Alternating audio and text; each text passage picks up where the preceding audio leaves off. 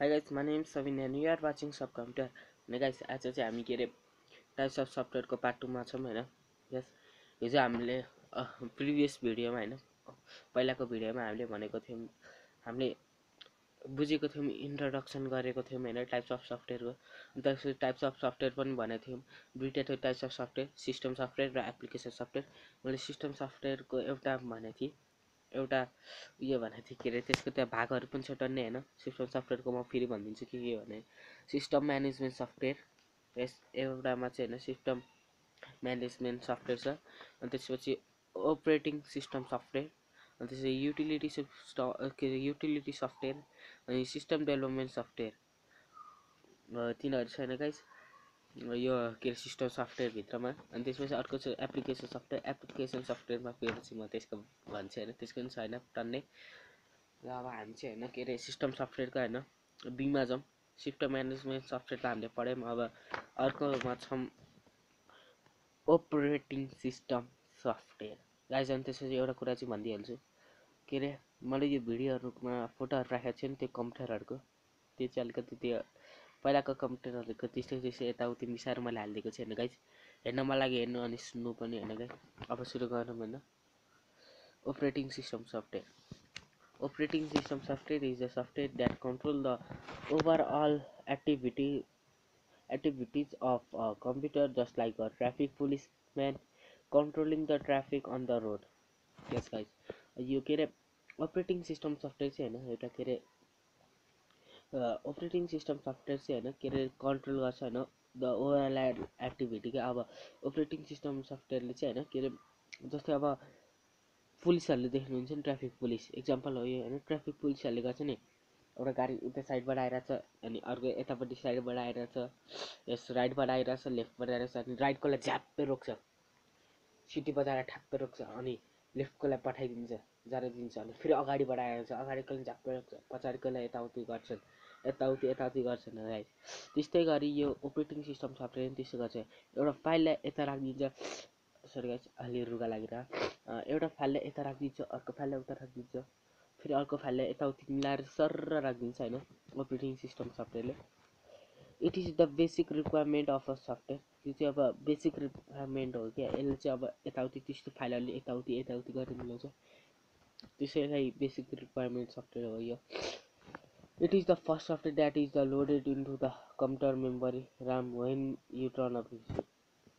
हो गाइस, अब यो अपरेटिङ सिस्टम चाहिँ हैन फर्स्ट सफ्टवेयर हैन द्याट लोडेड भने जस्तो तपाईले ठ्याक्क कम्प्युटर खोल्नुहुन्छ, मोनिटरमा विन्डोज एक्सपी लोडिङ देखाउँछ नि, हो त्यो नै हो अपरेटिङ सिस्टम सफ्टवेयर. ठ्याक्क लोडिङ गर्छ. अनि it control hardware and application software. यसको सबैले चाहिँ हैन सबै गर्छ के, कम्प्युटर भनेको सबै चिज यसले के रे कन्ट्रोल गर्छ. यो अपरेटिङ सिस्टम सफ्टवेयर नभए कम्प्युटर चल्दैन. हो गाइस, यसले हार्डवेयरले पनि कन्ट्रोल गर्छ अनि एप्लिकेसन सफ्टवेयरले पनि कन्ट्रोल गर्छ हैन गाइस. अनि त्यसपछि it provide the environment in which your interact with your sorry guys, it provides the environment in which you interact with your computer and application software. यो चाहिँ हैन गाइस अब इन्भाइरोमेन्ट यो इन्टरेक्ट गरिदिन्छ, मतलब तपाईले खोल्ने बित्तिकै के देखाइदिन्छ हैन.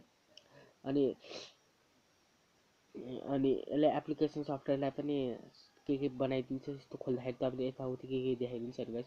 It is responsible for the smooth and एफिसिएन्ट operation of the computer system. अब यसको चाहिँ यो चाहिँ रेस्पोन्सिबल हो क्या, यो के रे अपरेटिङ सिस्टमको चाहिँ यो रेस्पोन्सिबल हो कि के रे स्मुथ गरिदिन्छ हैन, स्मुथ गरिदिन्छ अपरेटिङ सिस्टम अफ के अपरेटिङ सिस्टमले हैन. एकदम यताउति मिलाइदिन्छ, राम्रो बनाइदिन्छ, चिटिक्क बनाइदिन्छ. MS windows, windows 98, windows XP, windows Vista, windows 7, windows 8, Apple म्याकिन्टोस अनि Unix Linux are the some example of operating system हो गाइस. अब यसको यो एक्जाम्पल हो, विन्डोज 8 त्यस्तो सबै एक्जाम्पल हो यसको हैन गाइस. अब यसको फङ्सन पनि छैन अपरेटिङ सिस्टमको। यसको function it control and manage the microprocessor input and output device हो गाइस। अघि नै मैले भने कि यसले म्यानेज गर्छ, माइक्रोप्रोसेसरलाई कन्ट्रोल गर्छ, यताउति राखिदिन्छ, इनपुट र आउटपुटमा यताउति गरिदिन्छ गाइस। यो नै हो यसको होइन कन्ट्रोल। चारवटा छ, चारवटा भन्छु गाइस। अब म चारवटा भन्छु होइन, एउटा त भनिसकेँ। It manage computer memory, Ram and secondary storage device हो गाइस। अब यसले चाहिँ म्यानेज गर्छ क्या होइन कम्प्युटर मेमोरीलाई होइन। यसको तपाईँको मोबाइललाई पनि अपरेटिङ सिस्टम जसरी होइन तपाईँको फाइलहरूले यता राखिदिन्छ, उता राखिदिन्छ। राम हो, यसमा पनि रामकोमा यताउति मिलाइदिन्छ। सेकेन्डरी स्टोरेज डिभाइस भनेको तपाईँको मेमोरी कार्ड हो, त्यस्तै हो। त्यसलाई पनि होइन मिलाइदिन्छ यताउति गरेर।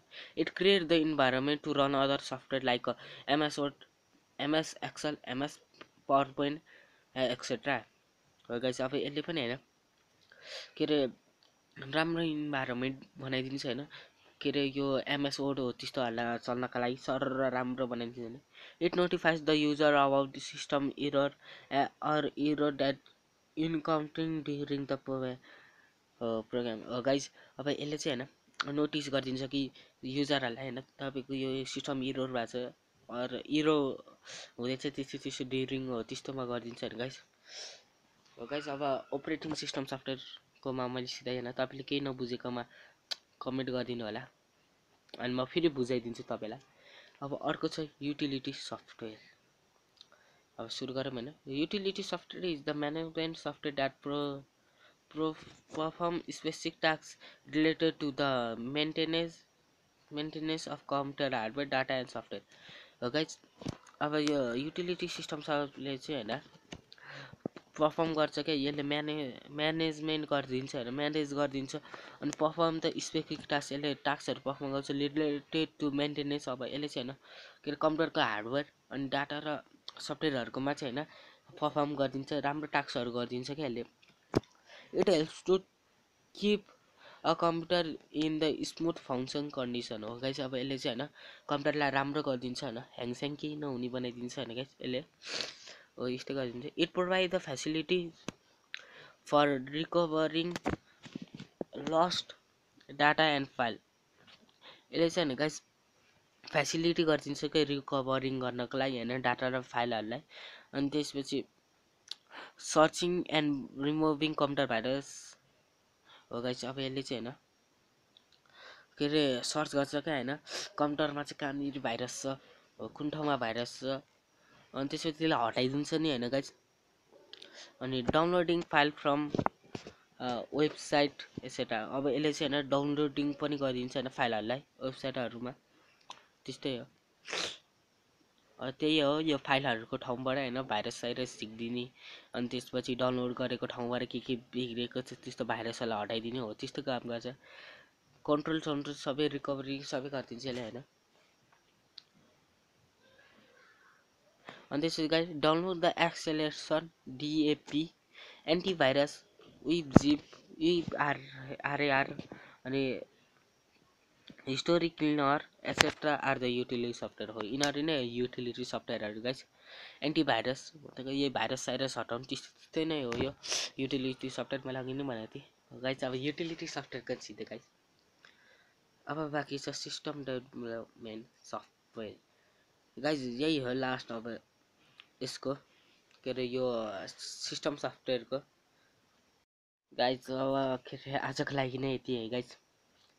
अनि अर्कोमा चाहिँ हामी दुईवटा पढ्दै जान्छौँ गाइस, किनकि यो एकदमै लामो छ होइन यो टाइप्स अफ सफ्टवेयर, त्यसलाई हामी होइन दुईवटा गर्दै पढ्छौँ। आज हामीले सिस्टम डेभलपमेन्ट सफ्टवेयरको बारेमा के अरे युटिलिटी र अपरेटिङ सिस्टम सफ्टवेयरको बारेमा पढ्यौँ। अब हामी सिस्टम डेभलपमेन्ट सफ्टवेयर र एप्लिकेसन सफ्टवेयरको पार्छौँ अनि एप्लिकेसनको भित्रको सबै चिजहरू पढ्दै जान्छौँ होइन गाइस।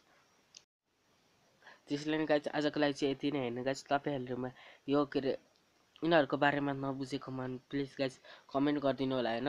अनि राम्रो लागेकोमा लाइक गरिदिनु होला। अनि मेरो च्यानलहरू तपाईँहरू मेरो च्यानललाई सब्सक्राइब गरिदिनु होला। यदि तपाईँहरू मेरो नयाँ भ्युवर हो भने यो भिडियोलाई फर्स्ट टाइम हेरिराख्नु भएको छ भने फेरि प्लिज गाइस सब्सक्राइब गरिदिनु होला। साइडमा भएको घन्टीलाई दबाइदिनु, मेरो भिडियोको नोटिफिकेसन तपाईँले फर्स्टमा पाउनुहुन्छ। यस गाइस फर्स्टमा नोटिफिकेसन दिइदिन्छ युट्युबले हो गाइस। अब तपाईँहरूलाई कम्प्युटरको नलेज चाहिन्छ भने तपाईँलाई कम्प्युटर भनेको के हो यस्तोको बारेमा चाहिन्छ भने यो च्यानललाई हेर्नु होला। यसमा म तपाईँलाई जे भन्नुहुन्छ त्यही देखाइदिन्छु। तपाईँ कमेन्ट गर्नु होला, तपाईँलाई के हेर्न मन छ त्यही भनिदिन्छु गाइज। र गाइज अब आजकै लागि यति नै होइन। अब अर्को भिडियो आउँछ, त्यो भिडियोमा एप्लिकेसन सफ्टवेयर र सिस्टम डेभलपमेन्ट सफ्टवेयरको बारेमा आउँछ गाइज। त्यसपछि त्यसको भित्रको चिजहरू आउँछ। त्यसले गाइज आजको लागि यति नै।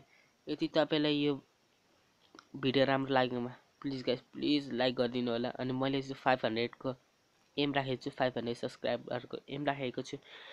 500 सब्सक्राइब गरिदिनु होला गाइज, मलाई मद्दत गरिदिनु होला त्यसको लागि। अनि त्यसपछि अर्को नि एम आउँछ होला। यस गाइज, त्यसैले गाइज आजको लागि यति। Thank you for watching my video and if you like this video then please guys please like my video. यसै इङ्ग्लिसमा भनिदिएको क्या। अब यो भिडियोलाई यही इन्ड गर्दैछु म। त्यसैले by by guys, by by. Thank you for watching my video.